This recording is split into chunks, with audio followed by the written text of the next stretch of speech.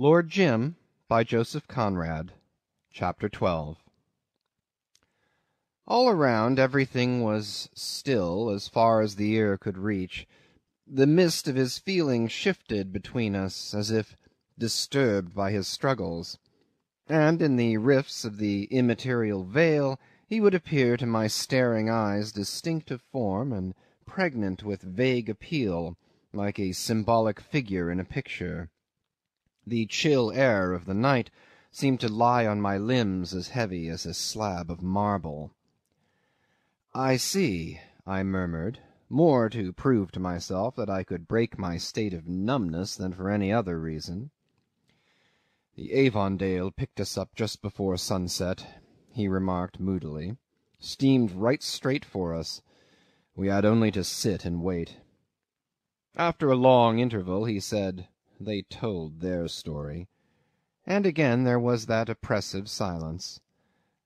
"Then only I knew what it was I had made up my mind to," he added.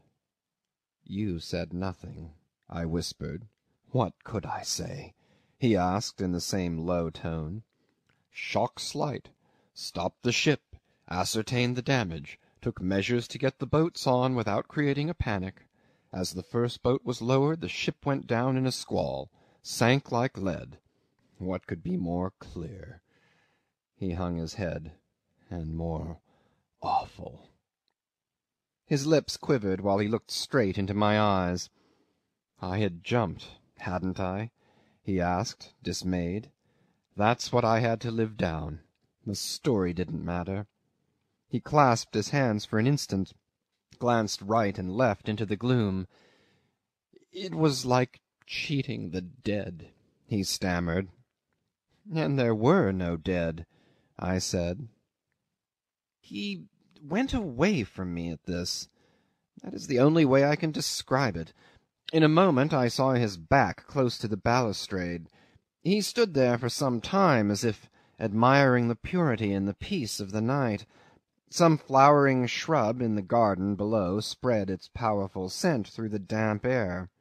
He returned to me with hasty steps. "And that did not matter," he said, as stubbornly as you please. "Perhaps not," I admitted. I began to have the notion that he was too much for me. After all, what did I know? "Dead or not dead, I could not get clear," he said. "I had to live, hadn't I?" "Well, yes, if you take it that way," I mumbled. "I was glad, of course," he threw out carelessly, with his mind fixed on something else. "The exposure," he pronounced slowly, and lifted his head. "Do you know what was my first thought when I heard? I was relieved. I was relieved to learn that those shouts... Did I tell you I'd heard shouts? No? Well, I did. Shouts for help, blown along with the drizzle. Imagination, I suppose.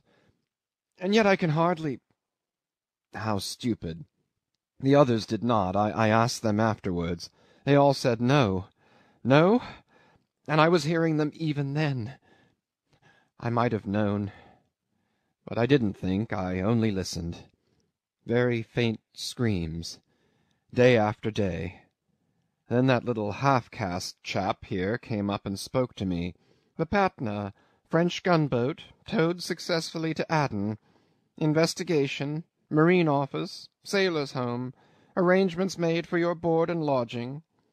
I walked along with him, and I enjoyed the silence. So there had been no shouting. Imagination. I had to believe him. I could hear nothing more. I wonder how long I could have stood it.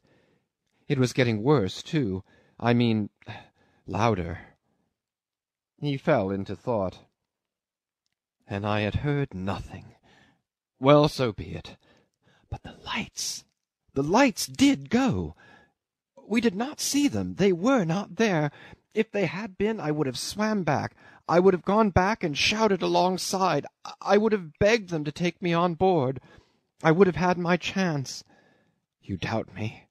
How do you know how I felt? What right have you to doubt? I very nearly did it as it was. Do you understand? His voice fell. There was not a glimmer, not a glimmer, he protested mournfully. Don't you understand that if there had been, you would not have seen me here? You see me, and you doubt. I shook my head negatively. This question of the lights being lost sight of when the boat could not have been more than 1/4 of a mile from the ship was a matter for much discussion. Jim stuck to it that there was nothing to be seen after the first shower had cleared away, and the others had affirmed the same thing to the officers of the Avondale. Of course people shook their heads and smiled. One old skipper who sat near me in court tickled my ear with his white beard to murmur, "Of course they would lie." As a matter of fact, nobody lied, not even the chief engineer with his story of the masthead light dropping like a match you throw down. Not consciously, at least. A man with his liver in such a state might very well have seen a floating spark in the corner of his eye when stealing a hurried glance over his shoulder.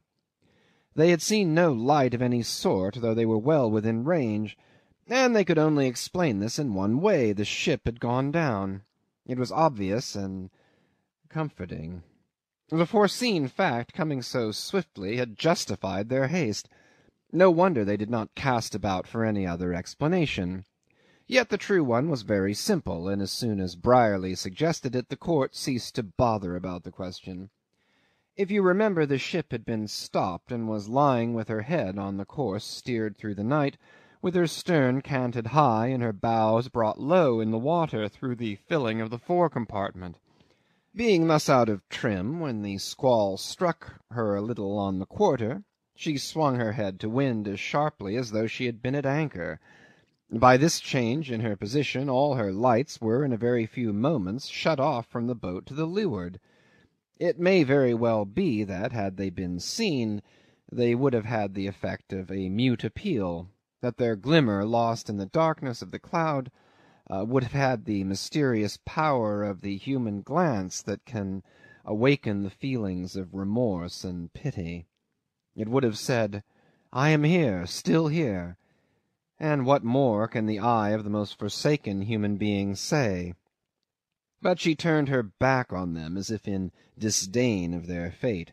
She had swung round, burdened, to glare stubbornly at the new danger of the open sea, which she so strangely survived to the end of her days in a breaking-up yard, as if it had been her recorded fate to die obscurely under the blows of many hammers.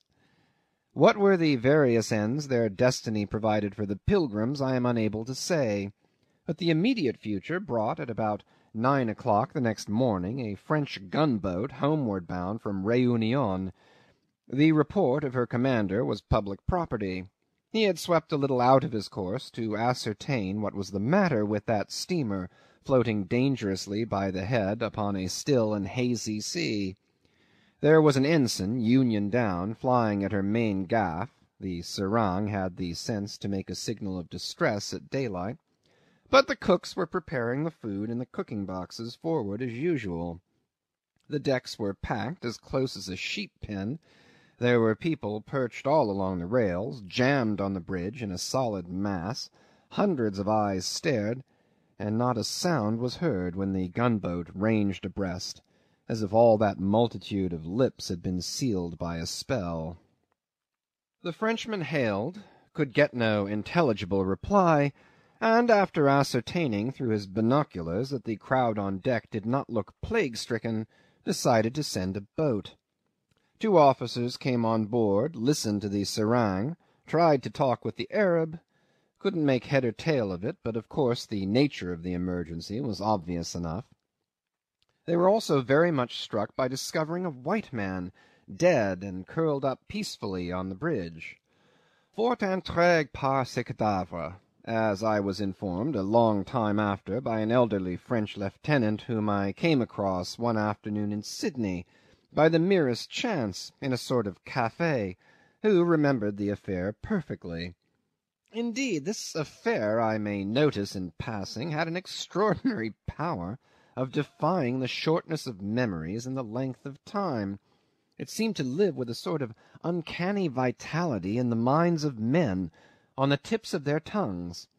I've had the questionable pleasure of meeting it often, years afterwards, thousands of miles away, emerging from the remotest possible talk, coming to the surface of the most distant allusions.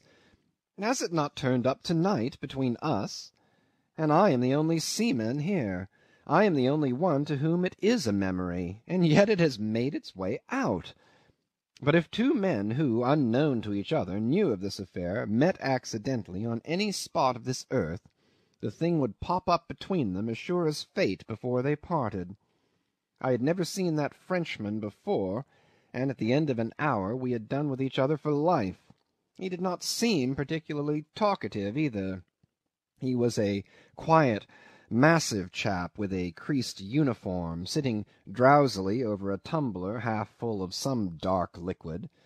His shoulder-straps were a bit tarnished, his clean-shaved cheeks were large and sallow.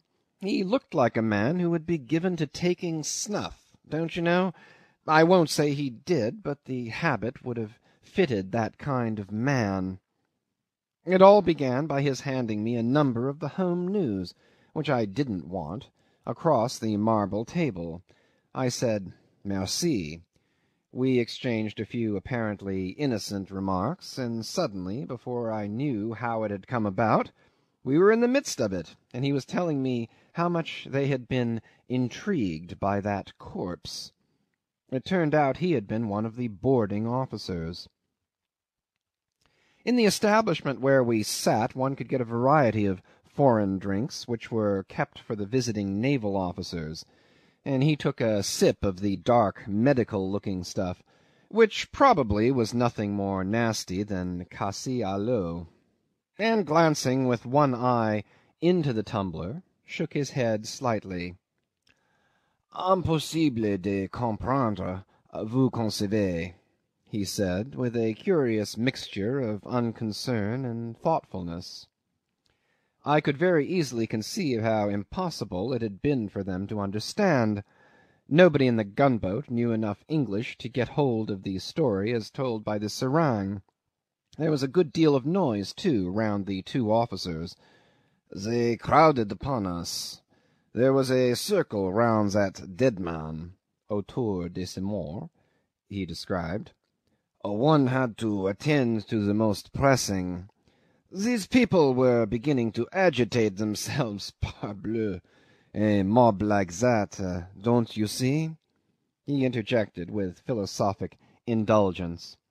As to the bulkhead, he had advised his commander that the safest thing was to leave it alone.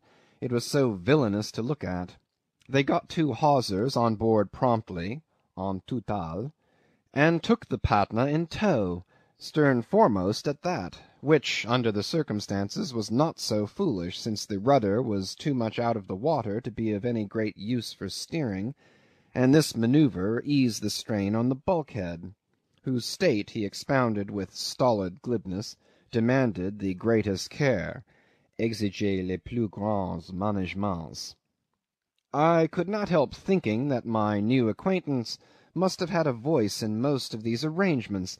He looked a reliable officer, no longer very active, and he was seamanlike too, in a way, though as he sat there, with his thick fingers clasped lightly on his stomach, he reminded you of one of those snuffy, quiet village priests into whose ears are poured the sins, the sufferings, the remorse of peasant generations, on whose faces the placid and simple expression is like a veil thrown over the mystery of pain and distress.